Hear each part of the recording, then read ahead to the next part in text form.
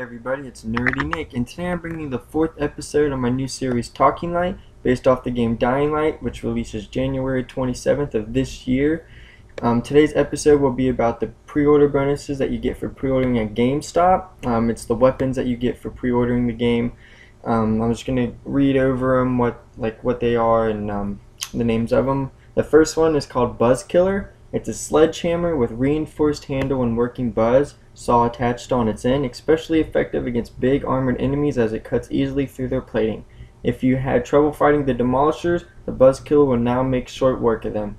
Now the weapon sounds really cool, guys, especially with it being able to fight armored enemies. I know that there's big monsters on there. I don't know if that's considered the armored enemies or whatnot, but I know that the main villain that's in there is Rias. I know you have to fight him, and some of his people have armor on. The next one is the Lacerator, an improvised weapon resembling a rake, but definitely much more lethal. Its long, sturdy shaft is crowned with a head of 6 shredded blades that cut deep into enemy flesh. With the Lacerator, you can make broad swings that will painfully wound multiple targets at once.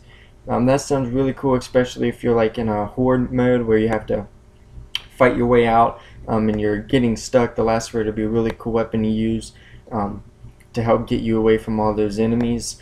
And the last and final one is the Nightclub, a steel pipe coupled with a glow tube protected by metal casing. At night the tube flickers, giving scant illumination, but every time you land a critical hit, the tube produces a short but painfully bright flash that blinds all enemies in range, making their execution a mere formality.